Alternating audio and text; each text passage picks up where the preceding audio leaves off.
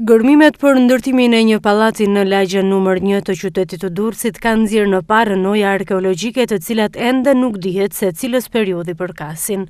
Vendodhja është mbi zonën arkeologjike B, ku ligjërisht lejohen ndërtimet e reja, por dalja në pa e këtyre mureve ka bërë që punimet të pezullohen duke i zhytur në ujë këto objekte historike. Megjithse në përgjigjet e institucioneve përgjegj se nuk bëhet e ditur se në këtë sipërfaqe janë kryer sondazhe arkeologjike paraprake për vërtetim të pranisë ose jo të objekteve arkeologjike.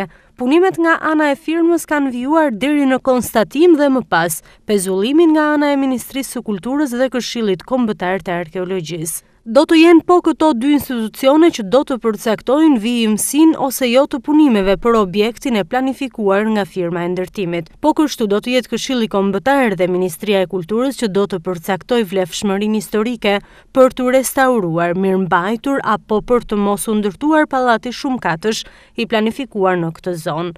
Rrënojat e nxjerra në pa nuk duken qartë, duke qenë se gropa e madhe ku është gërmuar është e tejmbushur me ujë.